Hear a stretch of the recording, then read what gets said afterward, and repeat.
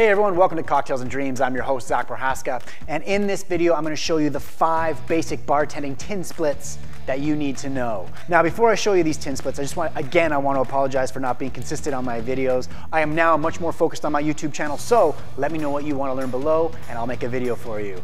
Also, don't forget to like, share, and subscribe to this video, and hit that little bell thing down there to get notified when I post new content. And lastly, follow me on Instagram at CD Bartending. I post 1-minute tutorials pretty much every day. Let me know what you want to learn and I can make a video for you up there as well. Okay guys, now that's enough of my talking. Let's get into the tin splits. So what a tin split actually looks like is this.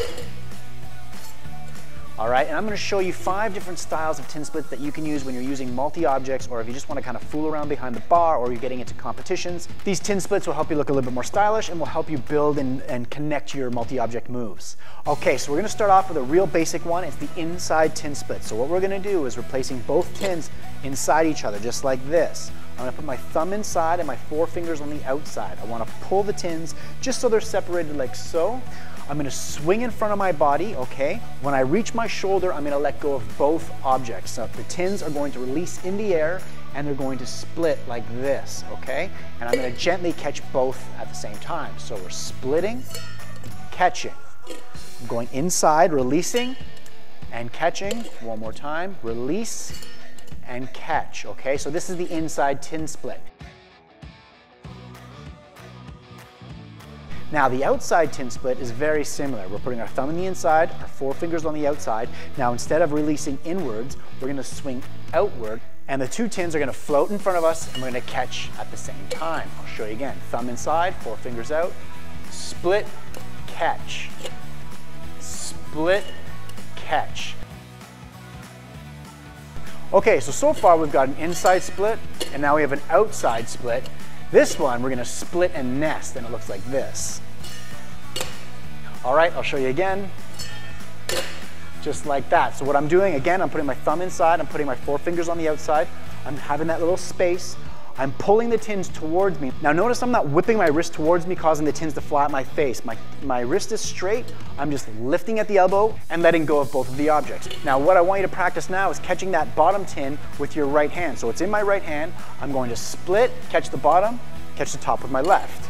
Split, catch the bottom, catch the top with my left. And notice when I'm catching my tin, I'm rotating my wrist up. So the mouth of the tin is facing up. So then what I want you to do is we're gonna throw, catch, and nest. I'll show you again.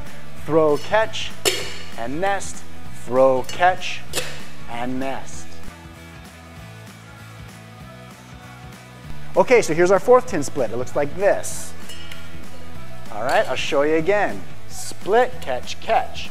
So what we're doing is the same as what we were doing in the split before. We're releasing both tins.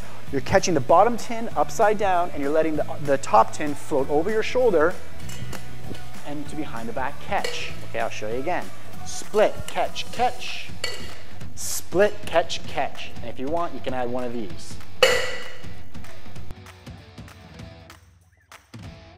Okay, and our last split is the split to stab that looks just like this. I'll show you again.